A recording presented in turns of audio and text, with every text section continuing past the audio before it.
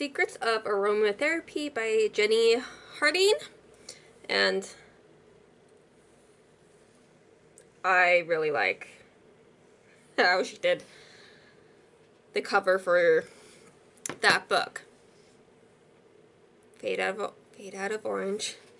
Now, so as you can tell, it's about aromatherapy and essential oils. So if you are into that, you have that for you.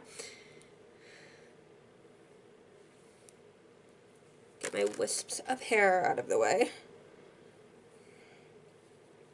So, first chapter is about like essential historical background, and then there's essential oils and carrier oils. So you got to have that information going for you to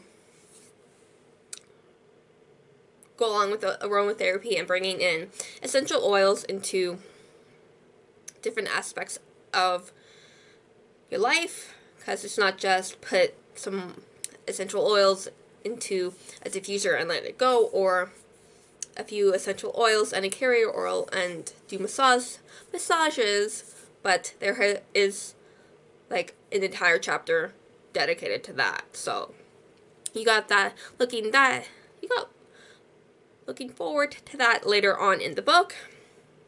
But you got practical aromatherapy and the first two chapters to read through before you get to that. You got the origins of aroma, like the modern and therapeutic guidelines as well. So, buying and storing. So there is a way of like storing them. I have them in a drawer away from sunlight and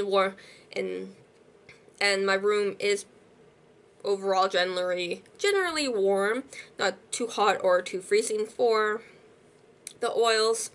So it's away from direct sunlight.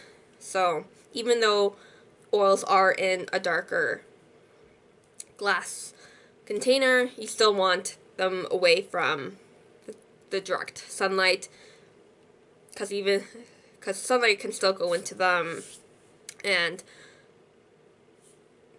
start the process of them not being as effective as they can be. So, has a key essential oil randomly throughout. For example, bergamot, like all essential oils, has a shorter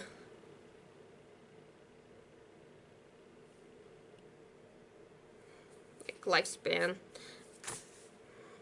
That's the shorter shelf life, 6 to 12 months, or Roman chamomile is soothing, and then it continues on. So randomly there'll be a Q&A kind of section, question, answer, concerning the topic. And then randomly also throughout there'll be a chart of condition, oils, and method.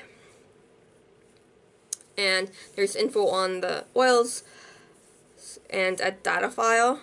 So when she, in the different sections, talks about the oil, she'll have lavender, lavender, the name, the like Latin or technical name in brackets, italicized.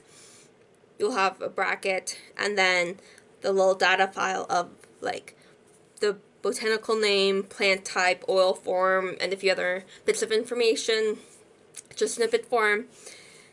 You got random like stock photos kind of thing going on. There's treatment sections as well. Then you got some setups for the oils, again, the paragraph and data files. And then you got blends for oils, carriers, and you got like perfumes and facial oils as well, and a few other topics as well throughout. Talks about consulting a professional, about certain things. So, if about using the essential oils, and even like the massages it goes into as well, and like the different treatments and stuff. So, and after it goes into these like different massages and like self massage as well, you got sunset bathing, the home, glossary, further reading, and useful addresses at the back. So, if you want a book that's part informative and part how to do these things, Secrets of Aromatherapy can be a good book to have, and also a good starter book for information about essential oils and kind of like a quick introduction to them. So,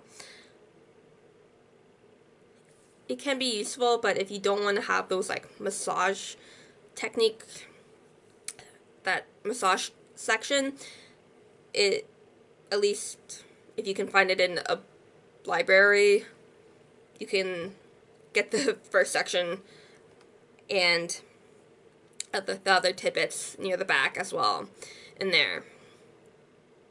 So, Secrets of Aromatherapy by Jenny Harding. Happy readings.